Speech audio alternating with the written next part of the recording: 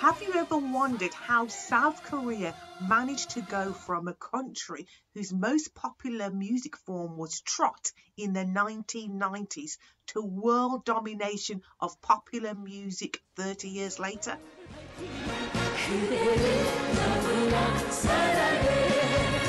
Don't get it twisted, I'm not knocking trot. I actually find it spiritually uplifting, but it didn't evolve organically into K-pop. And contrary to popular thought, it wasn't created or invented by JYP, YG or Isuman in the 1990s. To find the origins of K-pop, we do have to travel back to the 1990s and also to the other side of the world.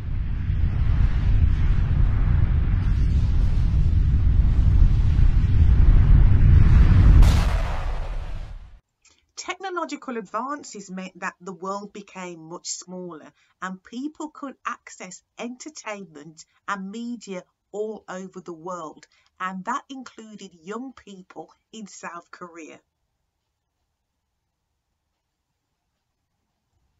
A small portion of young South Koreans fell instantly in love with Black American entertainers and musicians. It was completely different from Korean trot and they were hooked. Black Americans had showmen. What is this, a blizzard that I can't have money in my pocket and people not talk about me?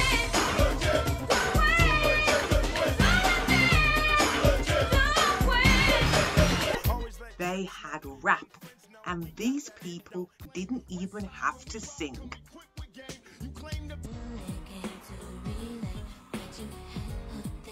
And they had sexy, beautiful girls that could do it all. While this may have been jaw-dropping for South Koreans, it was a natural progression for Black Americans who had come from a long line of entertainers.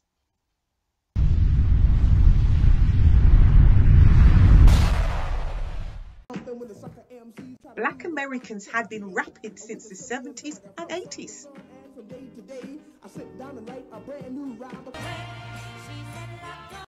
Super talented sexy girl groups, there were loads.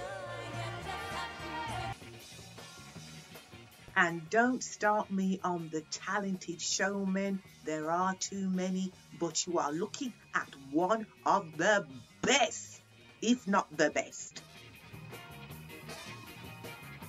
Moreover, these heroes had even older heroes.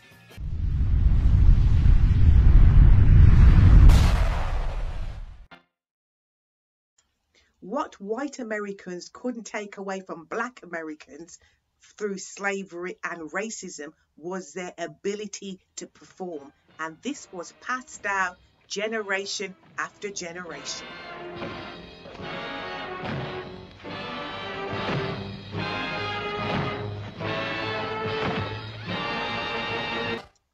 Young South Koreans didn't disrespect their own culture, it was just the fact they wanted to perform like the Black American entertainers, and the skills and the culture were just completely alien to South Korea, so it meant they had to study and work alongside Black entertainers to reach that level.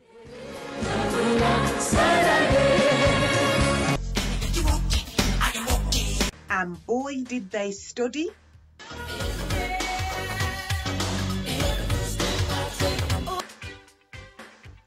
And study.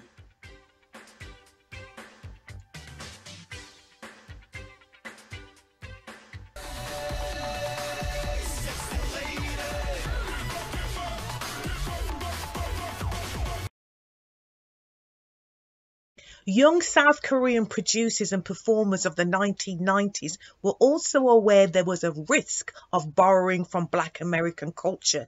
It could work, but it also could turn into cheesy novelty. Ooh. So a good 20 years before Alex was hired to be in Black Swan, Sang-min hired Mikey to be in Roo'RA.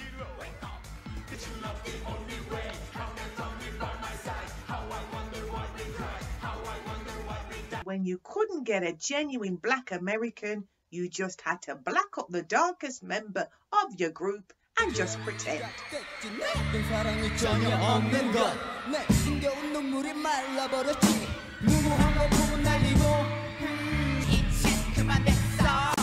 Since the 1990s, JYP has been summoning the gods unsuccessfully to become both Bobby Brown and Michael Jackson. He's a hard worker, but there's something about him that I don't like. Face.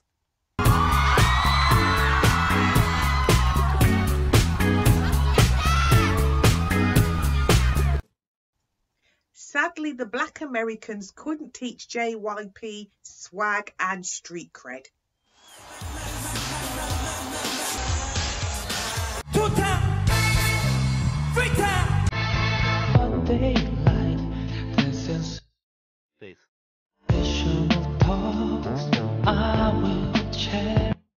Face. Face.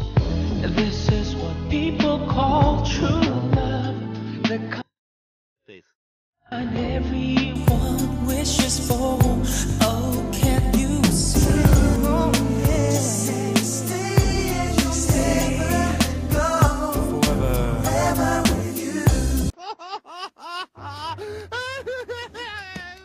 The first generations did really well, but it wasn't cost effective to hire Black people to have swag on stage, or to pretend to be a Black person, or to live in America for 5 years. So they had to bring America to South Korea.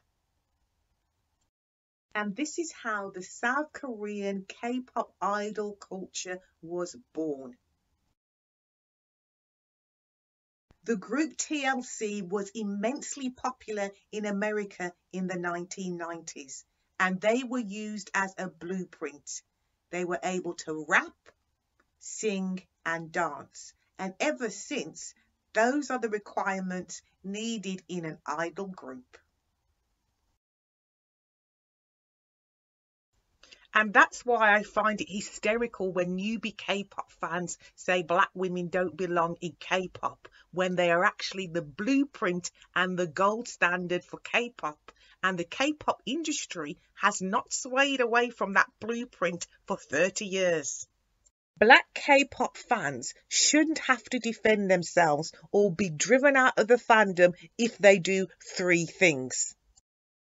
Know your Black entertainment, current and historical, because I can assure you K-pop idols and K-pop agencies know everything about Black culture.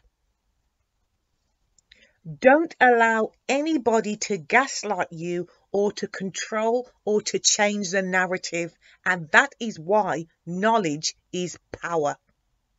Don't be afraid of putting the children straight when it comes to K-pop and Black music. If people are going to gaslight you, they're not your friends anyway, so stand your ground and put them straight. Loving K-pop and hating Black entertainers is like buying copies of dresses but hating the original design. Those people have severe personality disorders, because even when you put the dresses together, they say they can see no similarity, and they will even say their copy is much better. Those people are going to argue with you forever, and unless you're a psychologist, you are wasting your time. When I used to teach K-pop dance classes, students would ask me why we don't have idol schools outside South Korea, and my answer would be because you don't need them. You need to be trained in dance, vocals and rap, but that intense training you can also pick up culturally. They can't do that in South Korea. Now that's cool. Don't get it twisted. Not all CEOs of South Korean agencies have a passion for Black music and Black entertainers. Some are there just to repurpose, repackage, and pass what they've plagiarized off as their own. They've taken the blueprint from black entertainers, they've taken the ideas from black entertainers, and they've taken the piss.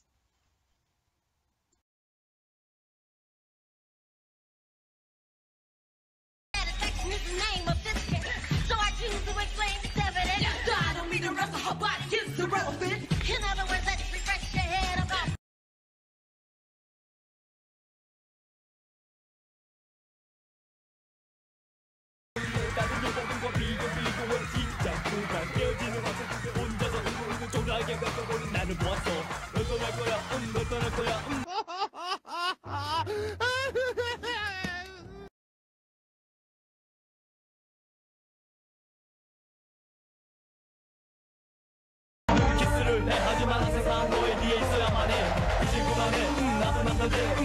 Well, just as I thought, trash.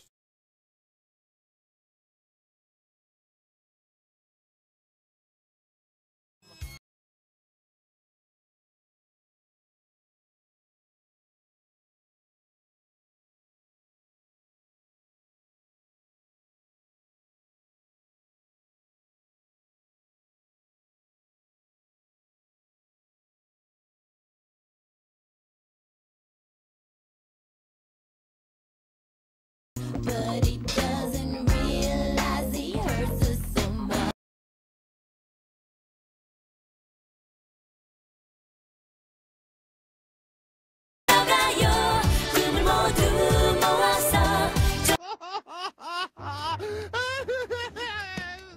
Well, just as I thought, trash.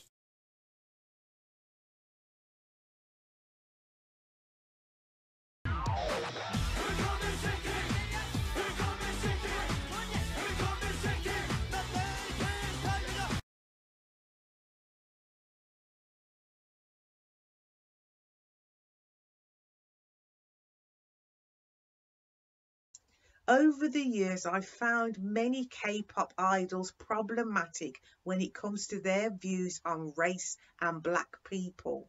However, I find SM idols slightly more problematic than others. Idols have so many restrictions on how they behave and what they can say. However, I've noticed over the years, certain agencies like SM, their idols say and behave how they want when it comes to black people and race. That has come from the management. The K-pop fandom reminds me of the old rock and roll boomer fandom, where people were born, lived and died not acknowledging the black artists who created rock and roll. The fact the fandom behaves identically shows how far we have not come.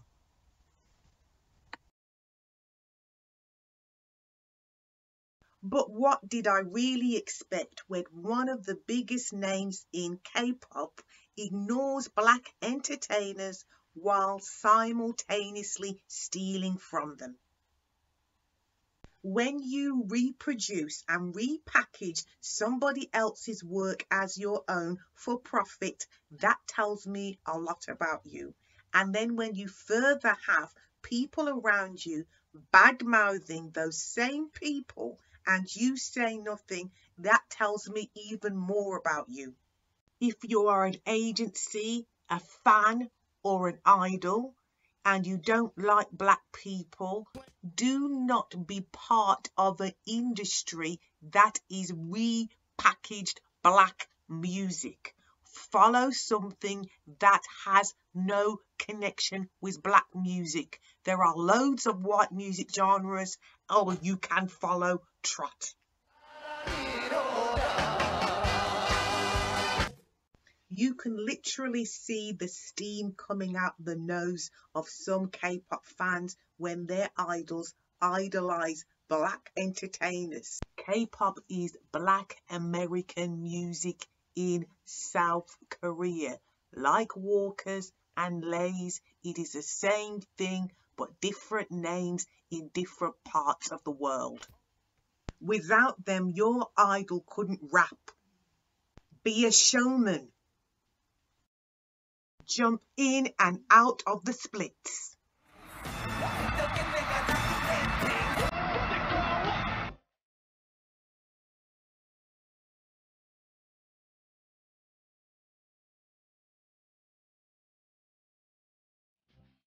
Face.